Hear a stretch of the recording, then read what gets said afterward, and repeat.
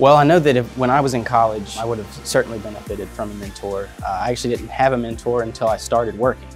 And looking back, being in college with a mentor would have really benefited me. Just knowing how to navigate negotiations when looking for a job or applying for a job, what resources are here at Auburn. A mentor would be really great to get plugged into all of the different resources here.